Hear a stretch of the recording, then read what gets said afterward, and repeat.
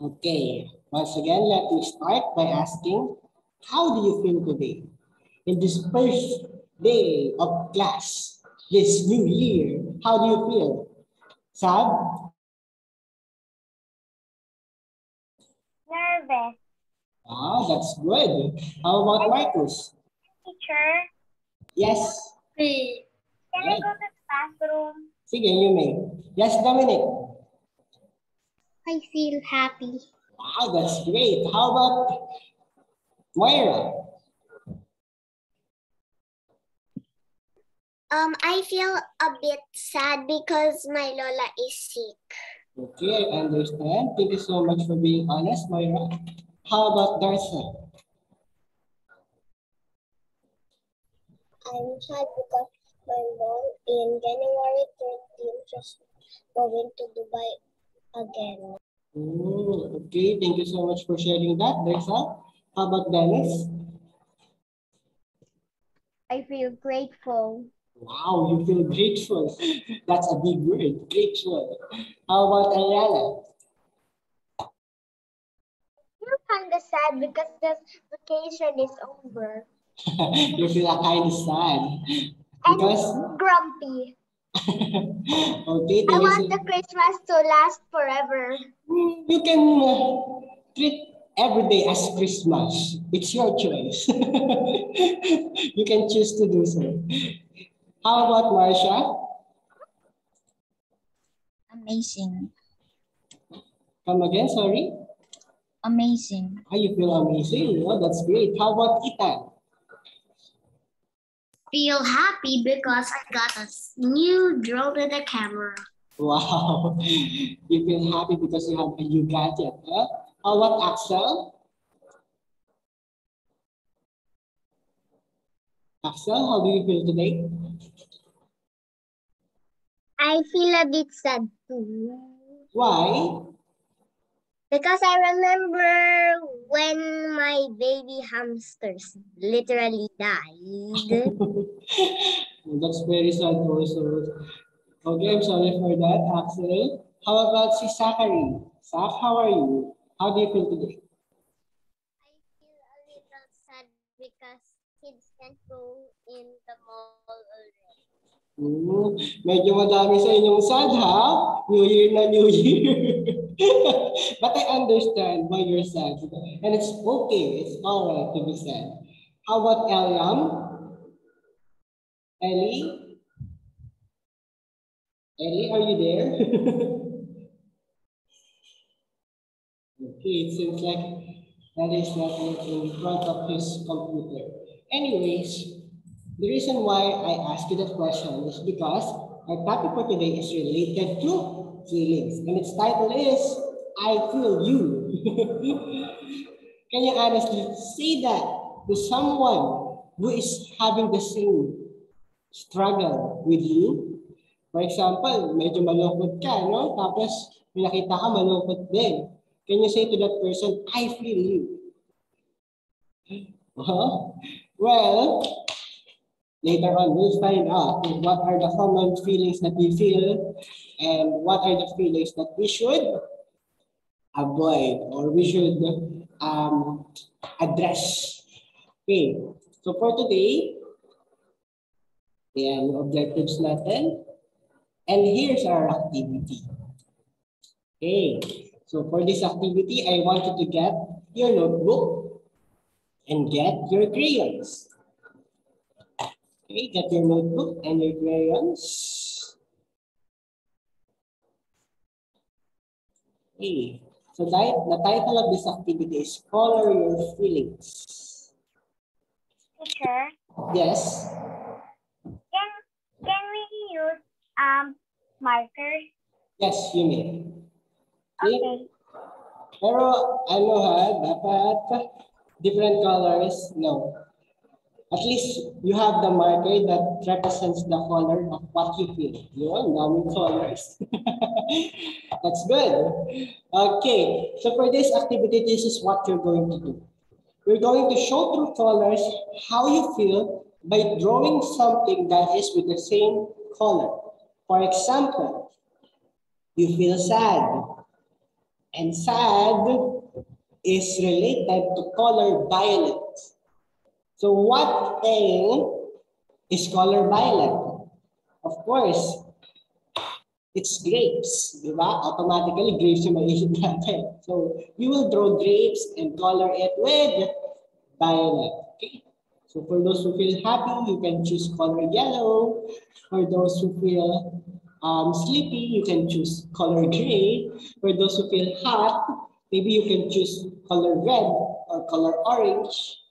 And for those who feel cold, you can choose color blue. Okay? Anything else? Teacher, we can Huh? also use red. Red is hot. When you feel hot. Teacher, how about grumpy? Happy is yellow. What color again? Color green is peaceful. Teacher, Yes, Dominic? what happens if I have two emotions? Okay lang, kahit dalawa. That means that you would also draw two fruits, two things that represents what color you feel. Yes, Ethan? Should I draw a mango because I feel pretty happy? There's no yellow grapes.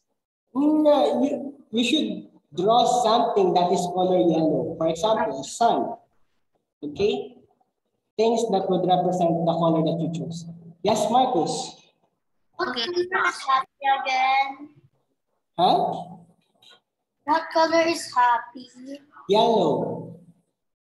Any more questions? Teacher, Yes, Axel. what color is sleepy? Gray. I cannot find anything that is color gray. Maybe clouds. Sometimes when it's stormy, diba, the clouds turns gray. Teacher, we can use the pencil. Yes, okay. Okay, any questions? Ang dami question. Yes, Sam. What does green mean? Gray means sleepy. Teacher, green. Green, peaceful. Okay, teacher. Dominic, yes? What is sad? What color is sad? Sad, it can be blue, it can be violet. Yeah. Myra. Teacher, can you draw faces? How many drawing, teacher? Depending on how many feelings do you feel right now. Okay? Yes, Ethan? Can I use three colors because I'm gonna draw grass, Okay. sky, and sun. Okay. Yes, Sab? Is it okay if I draw a fruit with two colors? Yes, of course. Eliana? Okay. Can we just like draw a picture and the color it is, that's our emotion? Yes, of course. Okay? So you only have 5 minutes to do the activity. Okay? Are you now ready to do that? Your 5 minutes starts now.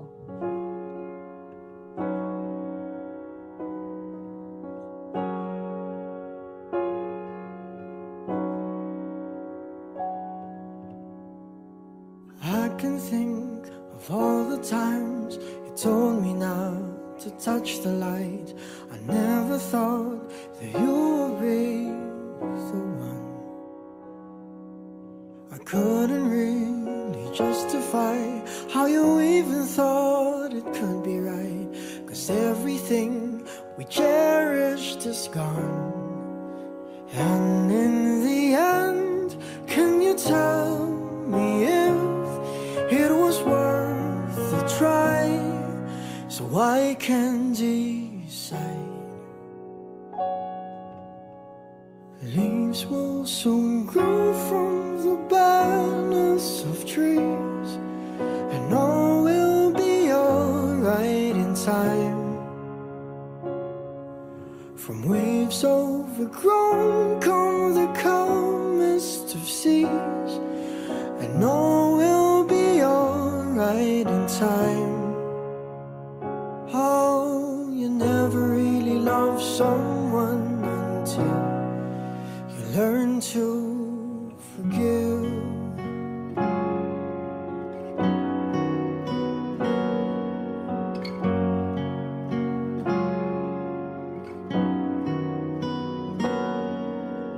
Try as hard as I might to flee the shadows of the night. It haunts me and it makes me feel blue. But how can I try to hide when every breath and every hour I still end up thinking of you? And in the end, everything we have makes it worth the fight. So I will hold you for as long as the leaves will soon go from the barrenness of trees. And all will be alright in time. From waves overgrown come the calmest of seas. And all will be alright in time. Oh, you never really love someone until you learn to forgive. I never thought that I would see the day that I decide if I should leave or stay. But in the end, what makes it worth the fight? That no matter what happens, we try to make it right.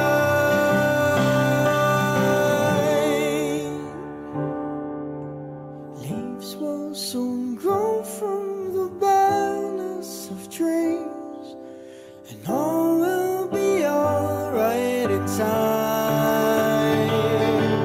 From waves overgrown come the calmest of seas, and all will be alright in time.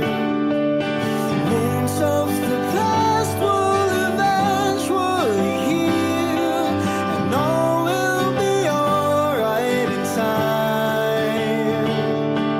'Cause all of this comes with a love that is real. I said all will be alright in time. I said all will be alright in time. I said all will be alright in time. All will be alright in time.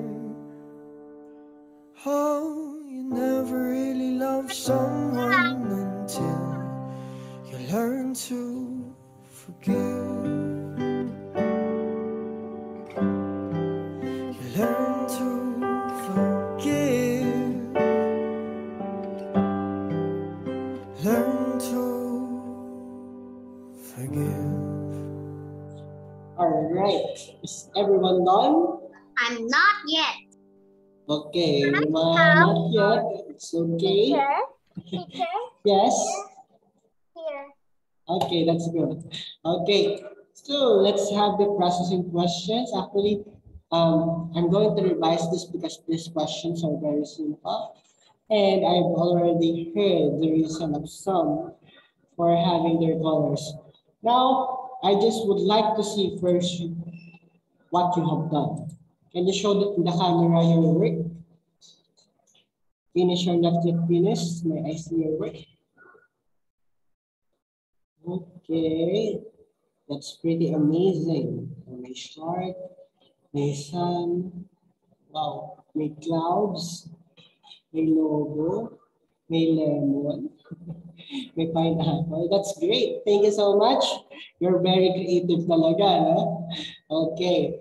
So, ayan. So, hindi ko na usisain kung bakit ganyang colors yung pili mo because I've heard the reason What for is the that. color of coldness? Coldness is blue. Okay? So, we'll skip this part and we'll have this processing points in the activity, okay? I made you, I asked you to do that activity simply because I want you to realize that you have feelings.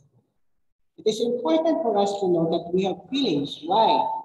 Because if hindi natin alam na may feelings tayo at may feelings yung ibang tao, we will be so careless about the things that we are doing. No?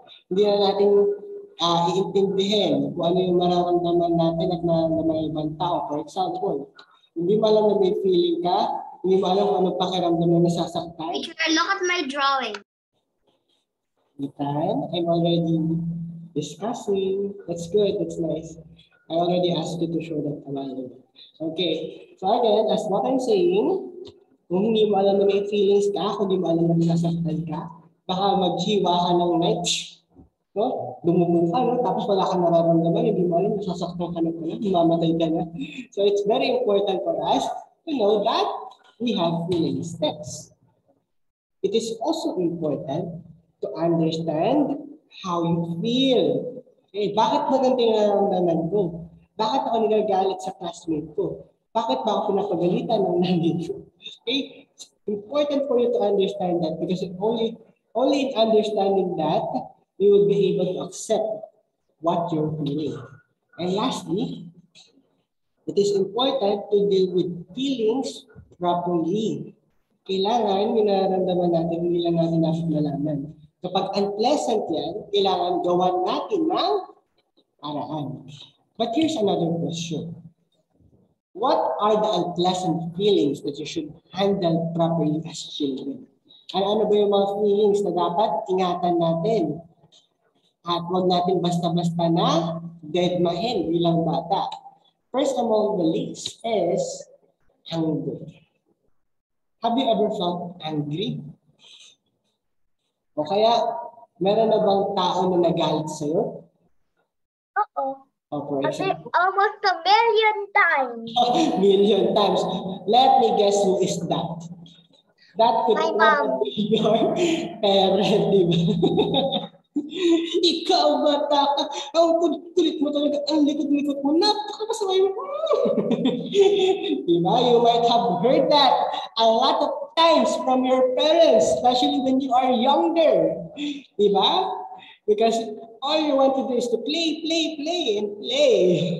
Kaya kung ano yung nasasabi niyo sa bahay, kung ano nasisira mo, it's because you're not yet that disciplined. Yeah? Pero kung hanggang ngayon, lagi ka pa yung papagalitan, nako, baka iba na yan, baka sobrang na yung pagiging pasaway mo. Okay? Aside from anger, we also feel shame.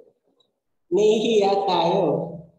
For example, nakita tayo ng classmate natin, no? Tapos sabi ng mother mo, uy, mag-hi ka, classmate mo yun. Sabi mo, ayoko, hiya ako. We sometimes feel that way. And it's very normal. Pero dapat hindi ka mag-stick doon. Hindi porket normal yun, wala ka nang gagawin na that. Later on, we'll discuss what we're going to do about those situations. Next is fear. Have you ever felt afraid? Nakaramdam ka na ba ng takot? Takot sa salamin, takot sa tennis mo. No, just kidding.